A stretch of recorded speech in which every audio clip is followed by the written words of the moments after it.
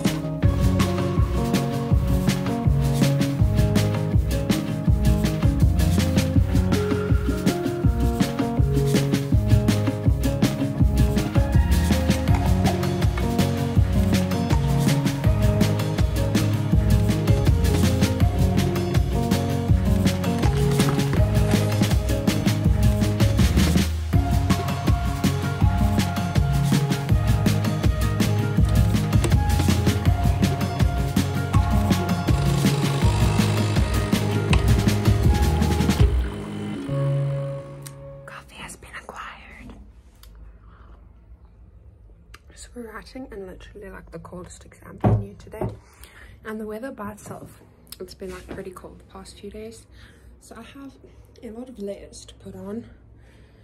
I'm gonna wear a shirt, a jersey, a hoodie and a coat, and I should be warm enough, and then obviously if I overheat I can always delayer. But that's the plan because I don't want to be freezing during this exam. I honestly feel like I might need gloves except I don't think I have any. We'll see. So just about all set to go. The water bottle has been filled. So basically my plan for exams this session, which I think is pretty smart about, not only having enough to get pencil, so I'm just using some freezer bags, and then I'm putting everything in this little bag, and then this bag's going to go into this bag during the exam, so I don't have to hand in a bag, because otherwise you receive the bags like outside the venue. Whereas if I can put it all in here and stick this under my desk with like my phone and watch and everything, it will work better. So this paper today is basically 2 long essays, which I'm a little bit nervous for, I'm not gonna lie, but it is 3 hours, so I should have more than enough time. But yeah, I think we're about ready for this, except I have a tiny bit of coffee left which I need to drink.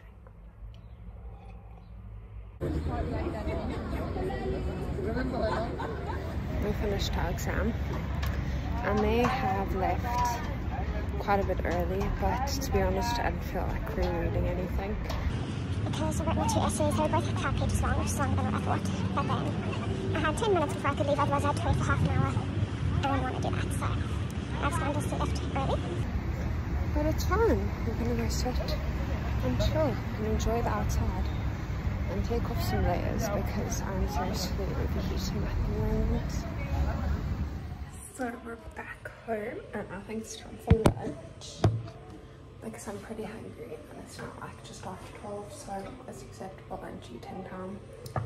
So I made some soup in my last video as like meal prep, and we're still slowly making our way through her. So I'm going to dish up some of that and heat it up for lunch today. And then I'm just gonna either make like some cheese on toast or like cheese on a wrap. Or maybe just buttered toast, I don't know. Something along those lines.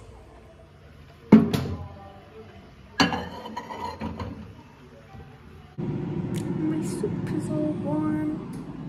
Now I'm just waiting for my bread to get all done and then we should be good.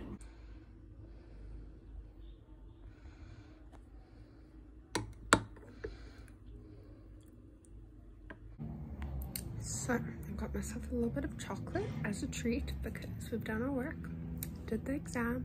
I don't think I'm gonna do any more studying today, to be honest, because writing an exam requires a lot of brain power, and I don't want to start thinking about chemistry today, so I'm just gonna chill. Take the rest of the day off. I'll probably go to the gym at some point this afternoon, but not right now, so I'm just gonna lie in my bed, watch some videos, and possibly take a nap a bit later. I just made myself a nice little cup of tea, and I've got a little Becky, my last one. I definitely want to make them this week because they're so good. I'm busy watching the Painkiller documentary on Netflix at the moment, and it's honestly really scary. Like, it's quite hectic, but going into the medical industry, I think it's good to have kind of an awareness of what greed and power can do to people. So I'm learning things. It's a bit freaky, but yeah.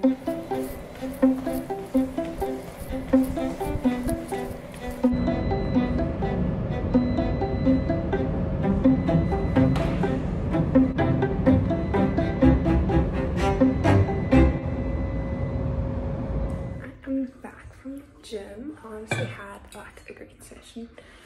So right now I'm gonna have a nice shower. I think I'm gonna get my hair washed. And then I might make myself like a little yogurt bar snack. Here's another little student tea hack for you. So this is like almost finished, right? So I'm just gonna make my yogurt bowl in here rather than dirtying the dish.